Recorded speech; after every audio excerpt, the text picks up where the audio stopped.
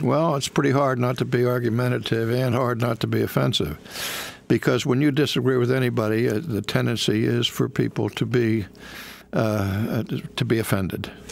And when you talk about being argumentative is a negative description of things, but the giving of solid biblical arguments is what we're called to do.